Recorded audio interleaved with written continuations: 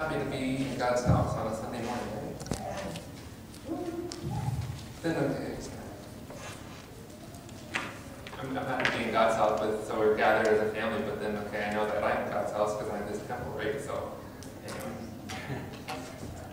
God's awesome. I'm excited this morning. Last week, we got to talk about the gospel and talk about that we have freedom from the penalty of sin. So that we no longer have to face the penalty of sin. Jesus took that on himself. He died, which was okay, because it doesn't really give us hope that Jesus died as a penalty of sin. But what gives us hope is that he rose again. So then we have the same hope that in our sins, that sin does not conquer our life, but yet we can conquer sin over because the Spirit of God lives in us. And so today, I made a neat little picture here. I found this really cool site called Canada.com, so I can make neat graphics and look like I know what I'm doing. But the gospel power, there's hope. And if you can see it maybe a little bit clearly, it's a hand that's holding onto a rock climbing. Has anybody ever been rock climbing before? Cindy, way to go. Cindy does everything. That's amazing. So rock climbing, we got the hands, I was looking for a picture that could demonstrate, holding on to something. And you Google rock climbing hands. And when I did that,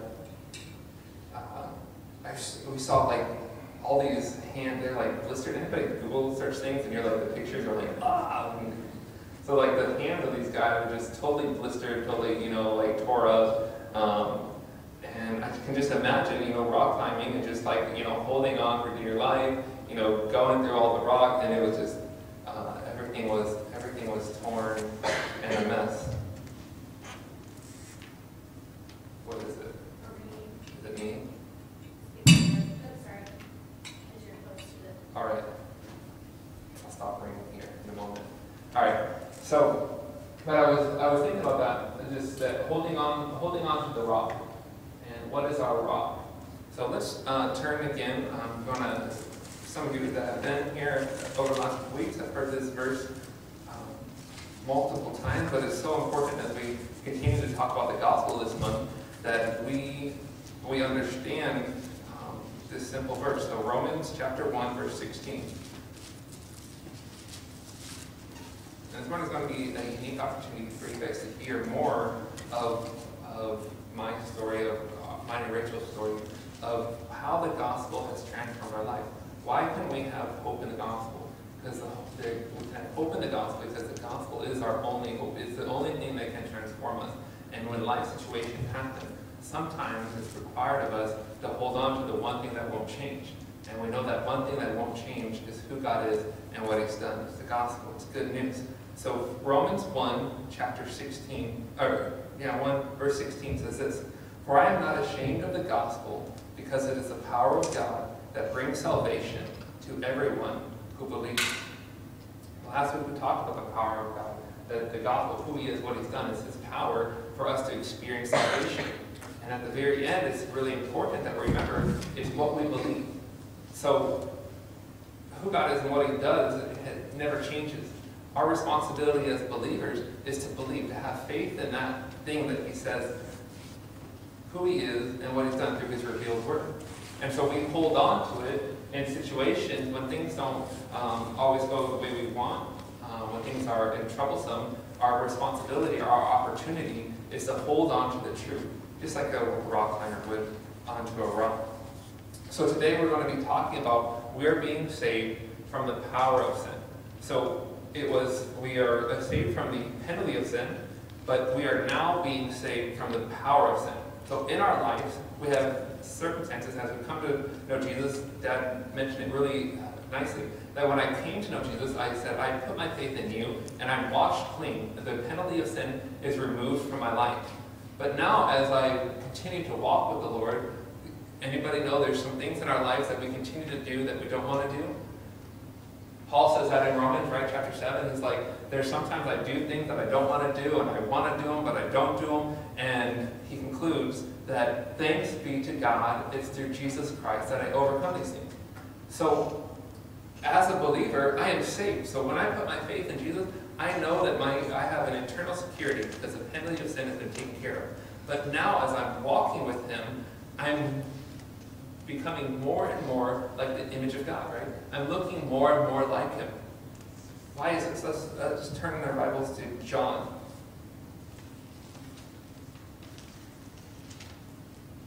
Now we're turning to John chapter 20.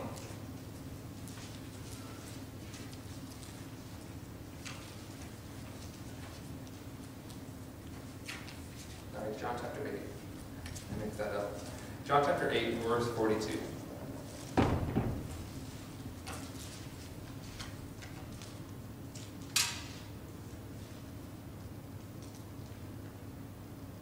It says, John chapter 8, 42 says, but Jesus said to them, if God were your Father, you would love me, for I have come here from God. I have not come on my own, for God has sent me.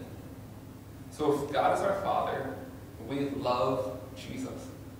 So there's something I think in all of our lives as we come to Jesus that we desire to be like Jesus. We love Jesus, we love who he is, and we want to be more and more like him. In John 14, let's turn there a couple chapters later.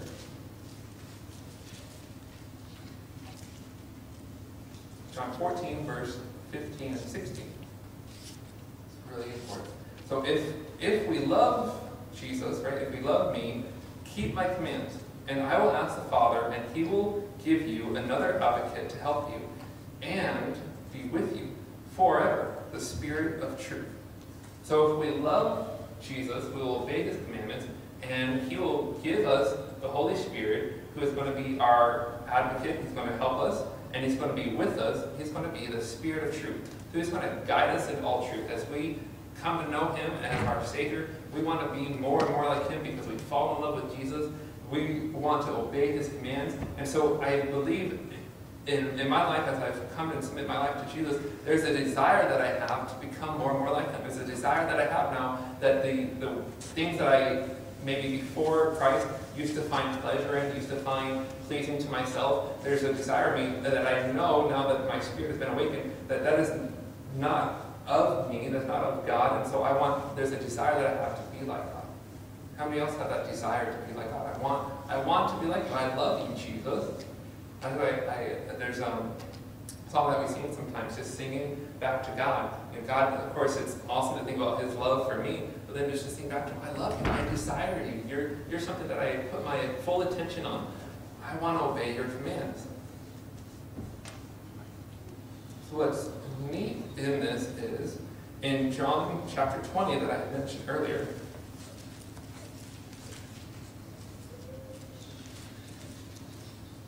John chapter 20, verses 21 to 22. It says, peace be with you. As the Father has sent me, I am sending you. And then verse 22, 23. And with that, he breathed on us the Holy Spirit, and we received him. If you forgive anyone's sins, their sins are forgiven. If you do not forgive them, they are not forgiven.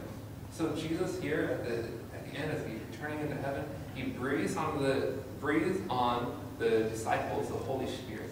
And this Spirit, again, is the Spirit of truth. It's going to guide us and lead us into all truth. So what happens in our lives when we're not experiencing the salvation that we've clinged to? When we put our faith in Jesus, that he's going to remove the sins of our life, that we're going to the penalty of sin is going to be taken from us. Now we're having unity with him. What happens in the middle of that when we're not experiencing, like Romans 1 says, that we'll experience salvation, we'll experience freedom. And so in mine and Rachel's life, we wanted to take time this morning and share our testimony. So growing up, for me, it was really neat to be growing up in Pastor Bob and Pastor Tina's home. You know, it's like a really awesome place to be. If you guys haven't known them, they're pretty cool. I think I'll endorse them. But I went off to Bible college, and because of my relationship with the Father, knowing that I've read his word, and even going off to Bible college, you go and you study all day long different scriptures and different things. And so I had gained a lot of knowledge of who God was. I could preach a neat sermon and be like, okay, this is who God is what He's done, just like I did a few weeks ago, but I had not known these truths. There's a difference between a knowledge of Him, okay, I can quote these scriptures, or maybe some of you guys dealing with math or dealing with different sciences, you can like, okay, I know these things, but then there's when it becomes real to you, so you're out on a job and now you have to apply what you've already known, right? So then in my life, there's scriptures that I've read, and okay, I've known about who He was, but I didn't apply them to my life. I didn't like learn how they affected everyday life. And so I found myself off in college and really began to experience that I didn't know God. My life had began to unfold in a way that I was experiencing what I would call just the same as what a life of an unbeliever. So one of the key things in my life, let me back up for 2 seconds. The Spirit of truth reveals to us the truth, right? And so as He reveals to us the truth, our opportunity now is to believe on the truth. So there's times in our lives, even after coming to Jesus, that lies have been spoken into our lives, or we begin to believe on lies, and they affect how we live, right? So if we believe on the truth, we believe on the gospel, it's the power of God for salvation. If we have lies that exist in our heart, then those lies will be what we live out instead of the truth of God. And our opportunity is to now believe on the truth that the Holy Spirit continues to reveal to us. So one that affected my life in a deep way was a fear of man. So we know that in Jesus, we've talked about this, that God is our Father. So we have been completely accepted by the Father. So we are His children, we're His sons. We talk about we're now placed as heirs to the throne. We're on equal playing field with Jesus. We stand before God just as if we've never sinned. We're completely accepted. But sometimes in life situations happen where we begin to believe a lie, believe a false truth.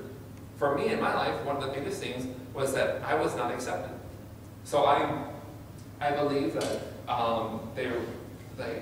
authority, if I came to authority and I shared something that was on my heart, that the authority would reject me no matter what, no matter what my thought. I feared acceptance from those who were around me. So I'd always try to fit in, but I knew I couldn't fit in with the other guys because maybe they were interested in different things. And so I had this fear that I would be rejected if I showed somebody who I really was, what was really going on in my heart. This affected not only just my relationship with people around me, but also specifically what I viewed about God.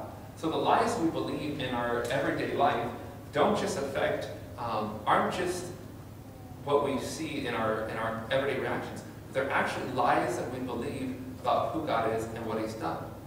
So because I believe that I couldn't be my real self before God, I couldn't show Him everything that was in my heart, and that He wouldn't completely accept me, then as I interacted with believers in school or authorities in the college, then I was afraid to show them what was really going on in my heart. Well, why was this such a terrible thing? Like, okay, well, you can be a private person. That's a good thing, Andrew, that you don't share or spill all your guts with everybody. It's all right. And however, then when I found that this lie began to be pervasive as I turned away from truth. So Rich and I have a really sweet, awesome testimony now where we can stand on the other side of this and say God did something awesome. But the things that we'll talk about this morning are are really they were real to us, like they really happened. Sometimes it's crazy for me to talk about them. But for Rachel and I going off to Bible college, one of the awesome things is, hey, one day I'll be a minister. And this is going to be neat. I get my little certificate in the mail that says, Andrew Castrova license, it's really, really neat, right? And like I said, this issue of acceptance began to pop up as Rachel and I see this awesome woman, really beautiful and worshiping God and everything. I'm like, she's the one I want to marry, right? Like, I'm gonna make sure I get a ring on this, like, really quick. We actually, after sophomore year, actually, in between his freshman year and sophomore year, we got engaged to get married. It was really exciting, go get married. But we found ourselves, even after now we have marriage on our, right heart, hey, we're going to be together forever. And we found ourselves, compromising in our purity with one another. And it was this is a big deal for me, growing up in the church, knowing all this thing, knowing that I'm at a Bible college, preparing to be a minister, and compromising in my life in such a crazy fashion. So, bringing this lie that, okay, I'm not accepting the Father in heaven, I can't come before Him and tell Him what's going on, even though He already knows. How many have, anyway, I want to say, raise hand, but how many have believed that before Him? I can't even tell God what I'm doing because I don't want Him to know. The Father knows all things about our lives, right? So it affected, my relationship with the Father. So I wasn't able to go to Him and tell Him everything in my heart, the things that are going on in my life. But it began to affect now in school. Now I can't even go and get help to anybody, because what if I told them what was actually going on? Then they kick me out of school. Then I would never be able to be a minister. My whole life would be a mess. Have you ever been in those moments where the enemy begins to speak to you more than what the truth that you know? Jesus says this, that the enemy has a native tongue, and his native tongue is lying. That's all he does. The enemy is the accuser of the brother. He's there to accuse you, to speak to you lies. And so that's why it's so important to have a relationship with the Holy Spirit, to know who God is and what He's done in His Word, because then in times of accusation, when the enemy speaks those lies, we so know the truth that we can through the Holy Spirit identify the lies that are being spoken to me. But as I'm walking this out in my life, and now I'm afraid to tell my parents what's going on. I don't want to tell the Father in heaven what's going on. I don't want to tell the administration who's there to help me and guide me in this time what's going on. And so now I find that my life is hidden in darkness. We're perpetually going through things. And then on top of that, we decide, okay, we're going to go ahead and get married and everything. And so our whole relationship then as a married couple had the foundation not of truth and holiness and righteousness and things of the gospel, but now have a foundation of lies that we believe about who God is. And it began to affect every area of life. So I wanted to invite Rachel up too. We're going to kind of tag team. We haven't done this in a little while. And we did it in May. So, but I wanted Rachel to share what were some of the lies that she was believing and how it affected her life, things that she was going through. Okay.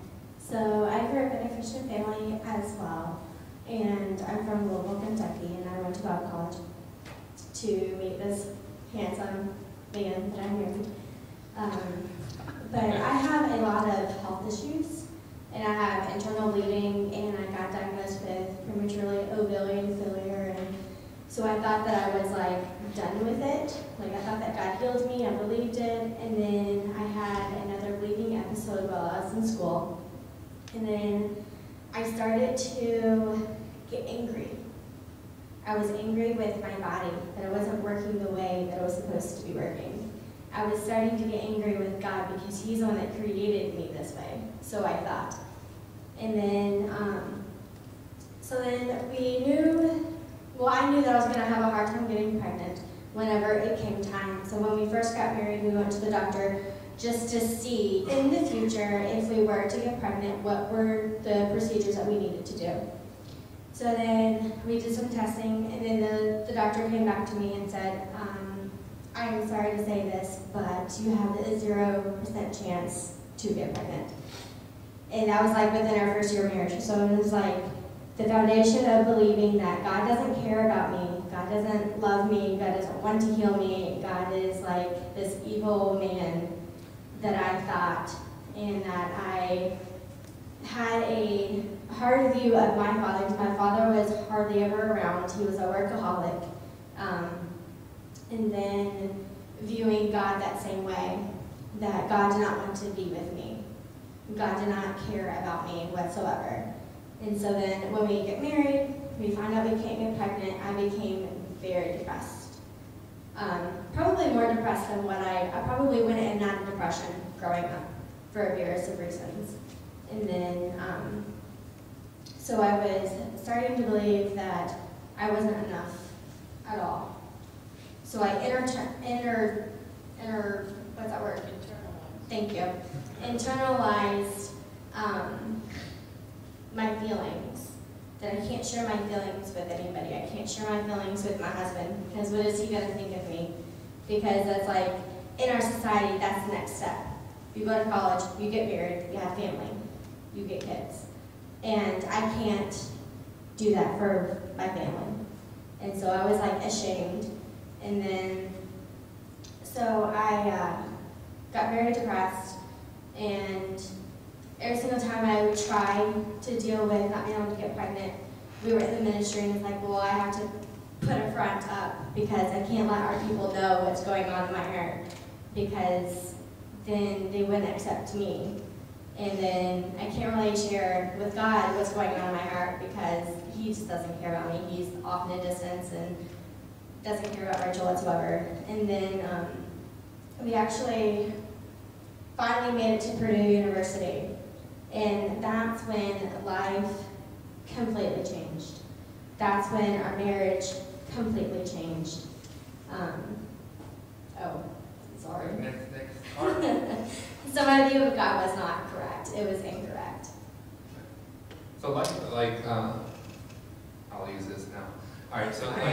So life, when we're walking through God, when we're walking through life, what the enemy desires for our life is for destruction. So, this week I got to share with one of the guys in the church just, all the raw details of our life, and I said, I haven't shared this with the church. We haven't shared this with our family because when we say the gospel gives us hope, we have hope in the gospel. There's one aspect of it where we're like, okay, of course, yeah, one day the trumpets will sound, right? We'll rise with the Lord, and everything will be great because we'll be in the presence of God. But in the here and now situation, what we realized in our lives was because of the way the enemy had begun to speak lies to us, and because we had begun to believe those lies over the truth of God, our life experience was not the peace of God. It wasn't the comfort of God. It wasn't the fact that God was in control. Our life was in chaos. As we begin to tell even more details in our life, and in our home, there was no peace, zero peace. There was, if talk about me always now fearing man and fearing their opinions of me, Rachel would, ask me a request, and as a good loving husband, I thought, okay, well, I should do everything my wife wants me to do. So I'm here, I work the job, and I'm in school, trying my best to be to Rachel everything that I thought I had this image of what a husband should be like. So I'm trying to do everything for Rachel, meet her every need. Rachel's struggling with, okay, now God, he isn't a loving God, because if God was a loving God, then he would have healed me. He would have taken these things.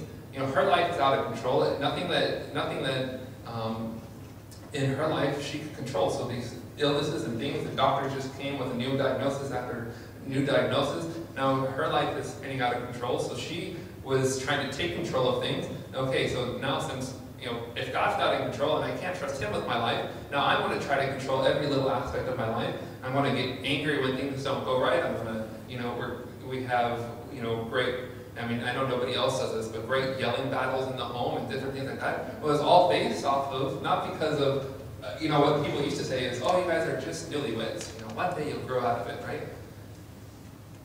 But I believe every issue of sin in our life, every issue where we are not experiencing the salvation, the fruit of the Spirit in life, is based not on, okay, newlyweds, or oh, it's a new experience, or oh, I'm dealing with stress, or I'm dealing with this. It's based on Romans 1:16. We're not believing the truth. We're not believing the gospel, and so we don't experience salvation. So in all of this, we're going to we started to go to different people for advice.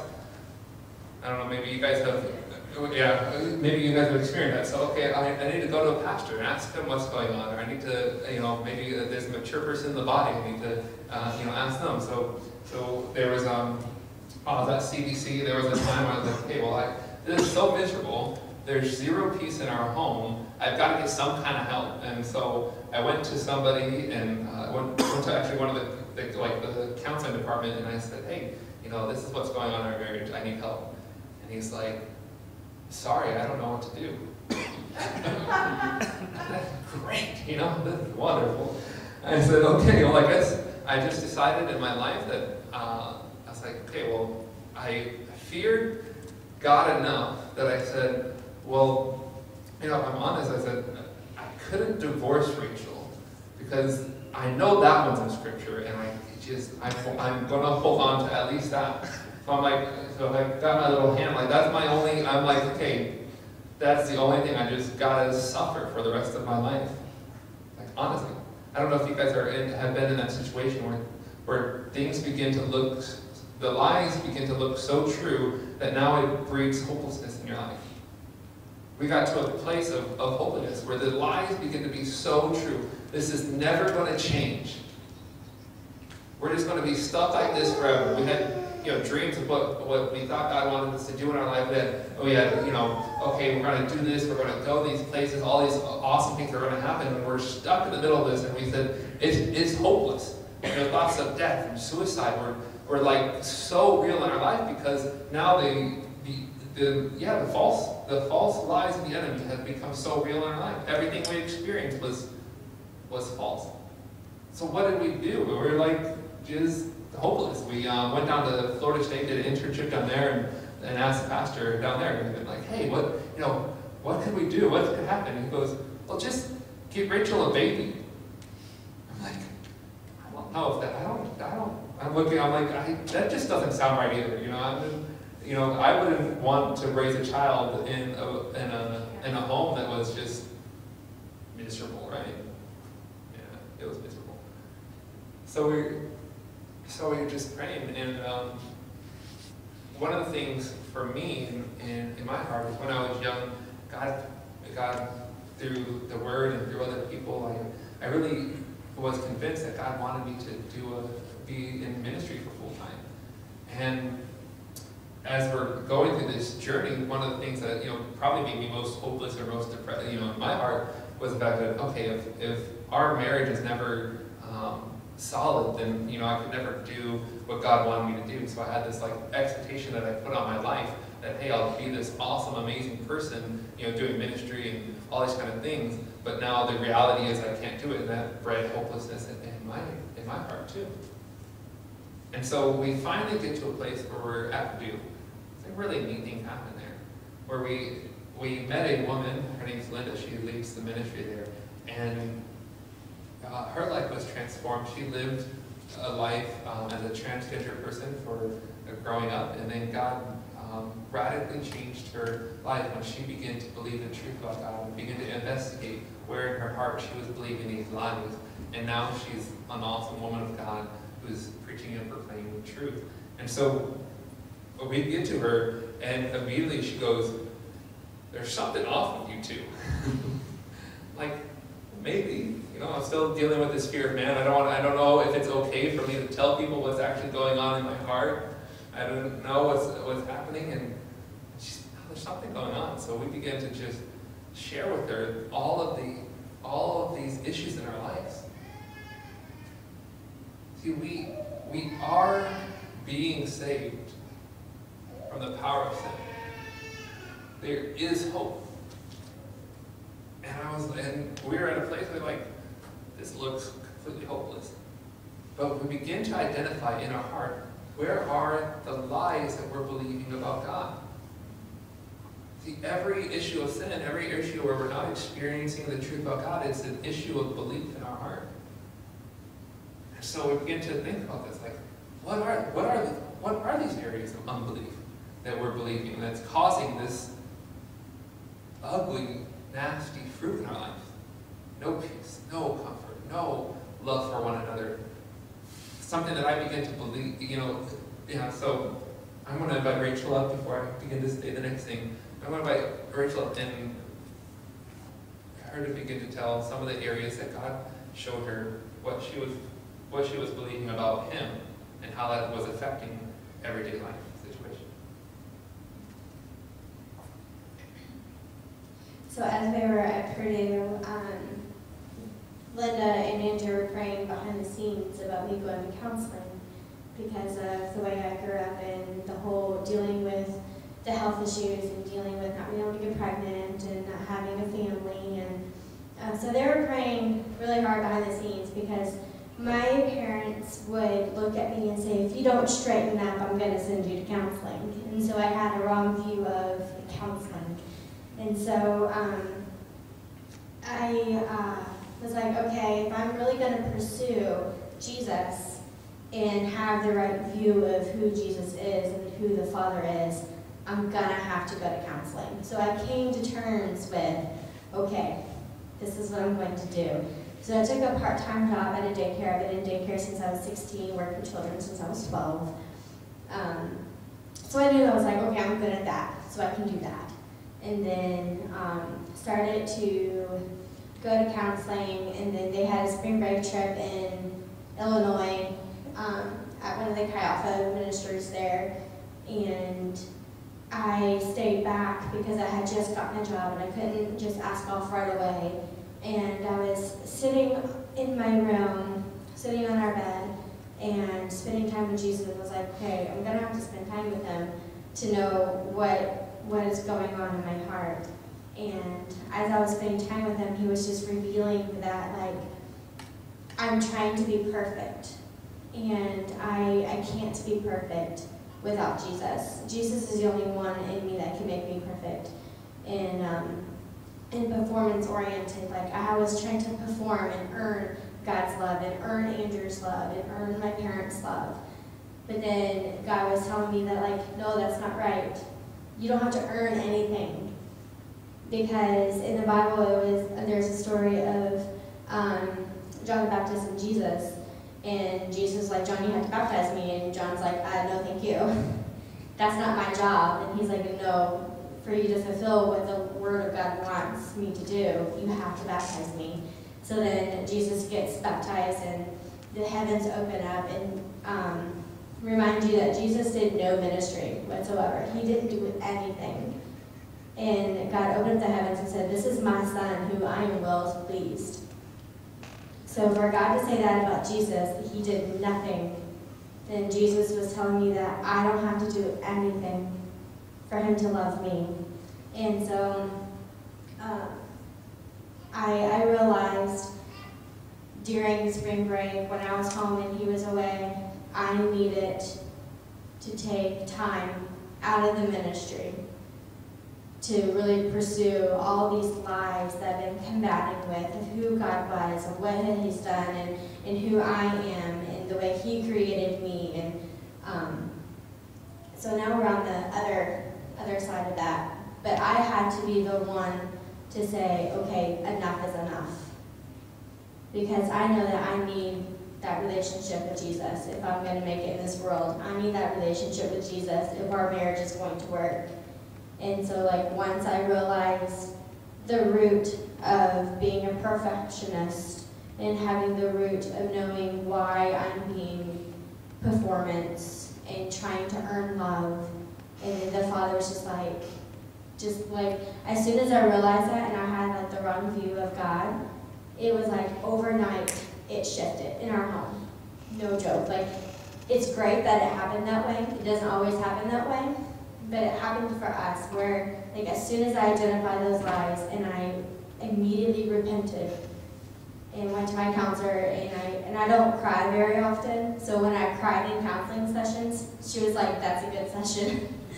She was like giving me tissues. It's okay to cry because I believed that it was wrong to cry. My father would say, if you're going to cry, I'm going to give you something to cry about. And so crying was not allowed in my house. And showing God my emotions I felt was not okay. But he was beginning to tell me throughout the time, it's okay. It's okay. It's okay. And so, was there anything else you This is totally different than what we normally do on Sunday, but one of the things in my heart that God began to reveal to me was that I was trying to be to Rachel what only he can be. That's all right. That's good. That's why I married you. But for me, so I was trying to meet Rachel's every need. But we know that, and when we think about the gospel, that Jesus is the one that can satisfy our every desire, right? He goes to the woman at the well, and she's has this interaction at the well, and Jesus asks her for a cup of water, and she's like, well, yeah. And then Jesus says, well, if you knew who was asking for a cup of water, you would ask me, and I would give you water that would be eternal water, that would satisfy every desire. And he kind of talks to her even further and says, yeah, you go get your husband. And she's like, well, I don't have a husband. He's like, yeah, you have a whole bunch of them, And the one you're currently with isn't even your husband. And in that story, we see that Jesus is speaking to her and specifically going after her desires. That, hey, you're desiring after all these things to satisfy you, but only I can. And so in our relationship, I found that I was trying to meet Rachel's every single need, everything she could, if she was sad, then I was trying to make her joyful. If she was in pain, I was trying to relieve pain. Anything that she was. And so on that, it put on me all this pressure to be in the place of God. And God began to reveal to me during this time that, Andrew, you're believing a lie that you're supposed to be the one that meets Rachel's every need. And he says, Andrew, allow me to meet her needs. I'm like, come on, but yeah, that's like fairy tale, right? Anybody, you guys read the scripture and you're like, yeah, that seemed like so off in the distance, like that doesn't seem real. Like I have a real need that's currently right here in front of me. There's no peace in my home. I've got to do something about it. And then God says to us, our responsibility is to do nothing but to believe. I know as me, and I'll just confess, right? As me as a guy, that's probably some of the hardest thing to do nothing. When things are out of order, I'm like, no, I got to do everything. And God began to ask me, over some time was, Andrew, do you trust me? And I'm like, of course, right? I could do a sermon on trusting God. That's great, right? I could read a little devotion to tell you where, But he said, no, Andrew, do you trust me? Do you really trust me in all these areas of your life? And I'm like, finally, I remember for Rachel, the moment where she was like, oh no, I'm totally accepted by God and he loves me. For me, it was God asking me, Andrew, do you really trust me? Do you believe that I'm able to do what I said I could do? And it was a moment when Rachel was in the midst of her, maybe lowest points in depression, which even coming to church was like this anxiety-filled thing, and me as a, Christian home, I'm like, well, we've got to go to church. Like, the church is the best place for you, Rachel. Like, come on. Like, why not be around the people of God, worshiping God, hearing great sermons, let's go to church, and so we're in the middle of church, and, anxiety would hit, and Rachel said, hey, I got to go home. And I'm like, no, stay here. And I would say that, I don't know how many times we used to do that, and I was like, no, just stay here, and Rachel's like, okay, I'll straighten up, I'll stay here, And one moment, one of the days, she asks, and he goes, and the Holy Spirit asks him, he says, Andrew, do you trust me? No, yes, immediately your response, of course, when you hear the truth, when you hear the voice of God, it's always yes. It's always like, yes, it always sounds better than what you're believing, right? Yes, I trust you, of course. And he said, okay, then let her go. I'm like, no, I trust her when she's in the church with everybody, that's when I trust you. This place, this in my way and how I designed it, right? Where I have control over everything too, And he said, no, just let her go. And I said, okay. And I said, yeah, Rachel, go ahead and go home. Get two cars. So she went home from church. I'm like, this is terrible. This is not what I would preach on a Sunday morning. This is what I encourage people, in discipleship to do, go home from church. Who does that? And he said, just trust me. Because for me, it was truly believing. So there's something I would say and things like that the Holy Spirit can speak to any person. And the Holy Spirit is one that draws people to the Father, right? But yet I wasn't allowing him to draw Rachel to himself. I was like, I wanted to be in the picture. I wanted to be in control. I wanted to help the situation. I wanted to make everything better. And God said, no, just trust me. So then he went on, and Jesus, the Father went on to a lot of different things in our lives to demonstrate again, Andrew, you can trust me. one of the biggest breakthroughs in our lives was last 2 years ago now. Summer, I went to Nicaragua for a mission trip.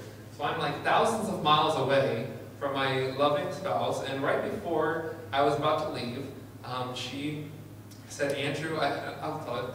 Oh. I was going to say, we were on the other side of the mountain at that point, where everything shifted in our home. We were loving each other the way that God intended it to be. Our view of God was changing. So it's like we had a major breakthrough, and so I felt like God was just asking us at that time that he's about to share is like a testing of, do we truly trust him and who he is and what he can do in us? And you have a mic right there. Oh my God. So one of the things that I'm thousands of miles away in Nicaragua, and I'm thousands of miles away in Nicaragua, and Rachel says, hey, I want to go to the doctor while you're gone. And I'm like, okay, cool, you go to the doctor, that's great. But then she's like, and we're going to do blood work while I'm gone. I'm like, no, you can't do blood. Inside of me, I'm like, I had this conversation, and I'm like, everything within me said, no, like, don't do it. Don't go to the doctor while I'm gone. They're going to find out something. And I'm like, okay, wait, they're going to find out whether they're here. Okay. So the Holy Spirit said, again, this whisper, Andrew, do you trust me? I'm like, yeah, okay. So I let her go. So I go to Nicaragua, I let her go to the doctor. Sure enough, I'm in Nicaragua. Like, there's this huge rainstorm that comes. Like, it was really dramatic, kind of like a movie scene. This huge rainstorm comes, there's flash floods everywhere, and I get the phone call. And it's from Rachel. And I'm like, I knew what she was going to tell me. Hey, I'm hospitalized. My hemoglobin level's down to a 5 something, and I need blood transfusion. And that's exactly the conversation we have, right? In the middle of this thing. I'm thousands of miles away. And again, that voice says, man, did you trust me? Yeah, of course. Yeah, I trust you. I can't do anything about it anyway, thousands of miles away. The same thing that Rachel's speaking, reinforcing in Rachel's life, the same thing. Rachel, do you trust me that when Andrew's gone and doing all whatever that he does, that God is going to be all that she needs in those moments? Do you trust me? A few months later after that, we get the medical bill, crazy medical bill. Then Rachel, on top of that, Rachel gets in a car accident on I-65, which is basically like a 94 here. Going and she rear-ends somebody, totals the car. Her and all the passengers walk away. We're like, oh, this is terrible. Now another bill on top of this. Then crazy thing, we get a letter in the mail, debts reduced from the hospital. The car that she had was an 03 Saturn Ion with over 150,000 miles on it. I mean, it was worth, I think, $1,000. And they ended up giving us a check for $5,000, paid off all of our medical bills. Then like 2 days after the accident, somebody calls us and says, hey, do you want a car? And we're like, yeah, but we don't have any money for the car. They said, that's okay, we want to buy you a 2008 Honda Civic Hybrid worth, like $13,000. And we're like, cool. And all this thing though, the whole time God's asking us, do you trust me? Do you believe the truth about who I am? That I care about you, that I am your provider, that I'm in control when things look totally chaotic in your life, that I'm in control. Do you believe this? Why can we believe these things? Because we look at who Jesus is and what he's done, and we say, I can believe on this. If you did it for Jesus, you're doing it in me. I can have faith. I can put my hope in this, because when everything looked out of control in Jesus' life, when Jesus is hanging on the cross and he dies and he's put in the grave, the plan of God looks like it's destroyed. It looks like it's at the end. It looks like there's no hope, right? Like in my life, I can say I got to a place where it seemed hopeless. Like thoughts of death was a regular thing. That the only way that I would get out of this situation was if I were to die, or if, God forbid that I would even, we might not put this on the video, but I might even kill Rachel. Like those thoughts were real in my life. Like when we talk about hopeless, I was hopeless. There was nothing that I seen right other than the fact that I could cling on to Jesus and say, okay, Jesus, I don't even have hope, Jesus, that you'll get me through this or that it will change. I just know that I have to cling on to you. And this, we talk about all these awesome things, and maybe it's not so much preaching as just sharing life with you guys, but I say all this to say this morning that there's hope in Jesus when you cling to him. Amen. Yes. Like, don't let the hopelessness of your life and the different things that you go through speak louder than the voice of truth in your life. Because the enemy, he only speaks lies. And when we listen to that voice, there's opportunity that we have in life to listen to all sorts of voices. We listen to ourselves, listen to the news, we listen to social media, we got parents, we got family members saying different things, we got, hopefully the voice of truth is speaking to us, right? And the enemy is always going to be speaking to us because his thoughts towards us, he wants to destroy us. And that's something that we experience in such a real way, that everything I knew I wasn't experiencing because I wasn't taking time to believe the truth. God, you're in control. I can trust you.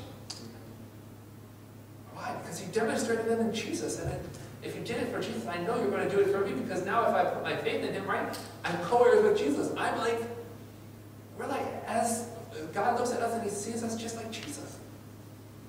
So Ephesians 1, I want to close with this.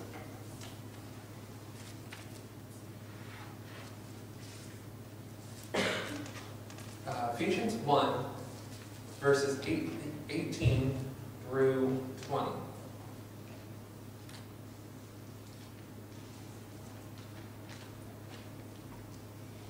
There's power in the gospel to save us from the power of sin in our life. Sin, the lies of the enemy, so controlled who we were, what we did, how our life was at peace in our home, how I interacted with people outside of the home. So controlled who I was. But in the gospel, when I believed on the truth of who God was, we begin to experience the fruit of the Spirit, peace, joy, and happiness, and like, whoa, now when we're interacting as husband and wife, we can challenge each other not to lean on each other more, because, hey, if she leans on me or I lean on her, we're only going to get each other. But when we look to the Father, when we look to him to receive from him, then everything in our life is in order. Then we love each other more because, hey, I'm not dependent on Rachel, and when Rachel fails me or when I fail Rachel, then, hey, it's all right. There's forgiveness because we are going to fail each other, but we know that the Father will never fail us.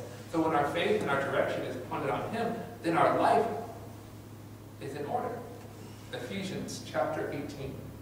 This is my prayer for you guys today. This is Paul's prayer for the Ephesians church. It says this: I pray that the eyes of your heart may be enlightened, in order that you may know the hope to which he has called you, the riches of his glorious inheritance in his holy people, and his incredibly great power. This is the same verse, this is written the same way that Romans 1:16 was. And his incredible great power for us who believe. That he has great power for us who believe. The power is the same as the mighty strength he exerted when he raised Christ from the dead and seated him at the right hand in the heavenly realms. For those who believe, we will experience salvation. Romans 1:16. For those who believe, who put our trust in, who put our faith in, who build our lives on the truth of who God is and what he's done, his great power is going to be demonstrated in our lives. We no longer have to be hopeless because of the gospel. So this morning as I close, I wanted to encourage us. I don't know if you, even in your life, you yourself hanging on the side of a cliff like that. You're like, I don't know how else I'm going to hold on, but I'm going to hold on to the truth. And I want to encourage you, just as Paul encouraged the church, I want to encourage you that there is great power that God wants to demonstrate in your life to free you from whatever you're going through, because this is a process. We are saved from the penalty of sin, and we are being saved. That means in the midst of our current things that we're going through, there is power. There's power. There's hope. This morning, I want to pray over you as we close, that you will experience the truth of God in a powerful way that's going to change what you're going through, change your experience. Now, before I say that, I want to say this one maybe disclaimer, right? So something that in Rachel and I's life, we cling to the truth of God's word, who he is and what he's done. I want to cling to this. Now, sometimes in some circumstances, what we're going through around us didn't change. So we still have health issues that we're going through. There's still finances to be paid off, things of that nature. But now that we say we believe, we're putting our faith completely on this, who God is and what he's done, in the midst of these crazy, chaotic things that are going on, there's still a foundation that we have in him, right? So we have strength. Now, we talk about, okay, we experience salvation, and then we say, okay, well then everything around me is going to change, and it's all going to be rosy. Well, sometimes all around us still isn't rosy, right? We're still living life. There's still sin, there's still enemy, right? But in the midst of that, I hold to the word, and now I experience salvation. Salvation is something I experience within me that brings the joy that I have, the peace that I have, it's all within me. So now the chaos is still going on. Oh, okay, the doctor gave us another bad report. That's all right. I know that my God is a healer. He's protecting me, and he's going to give me life, right?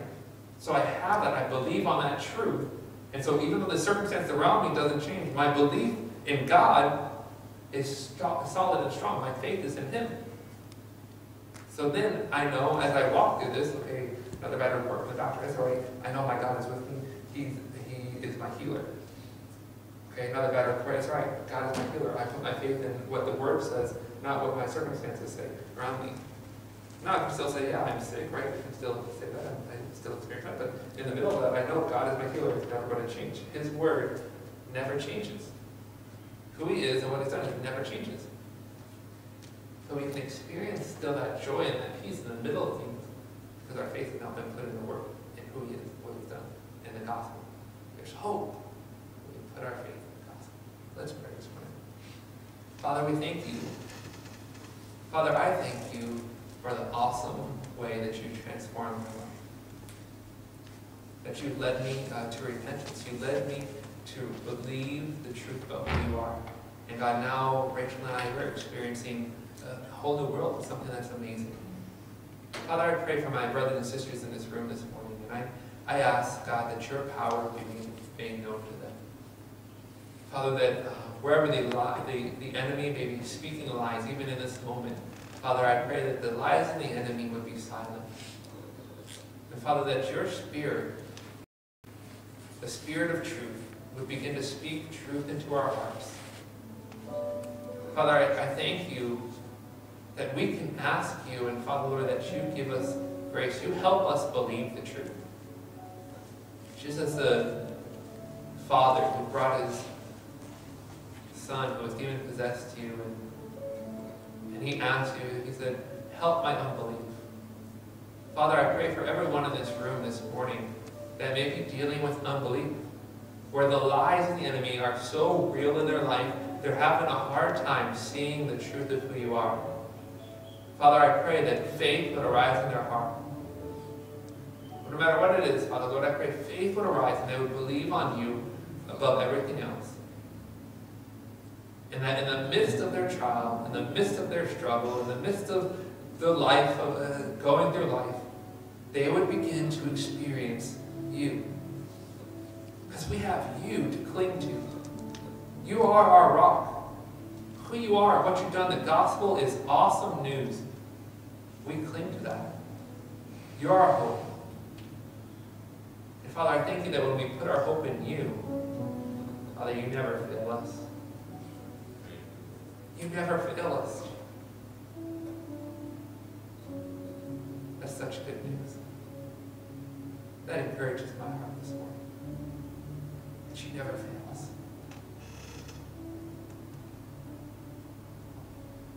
Jesus, I pray that you would be at work in our lives.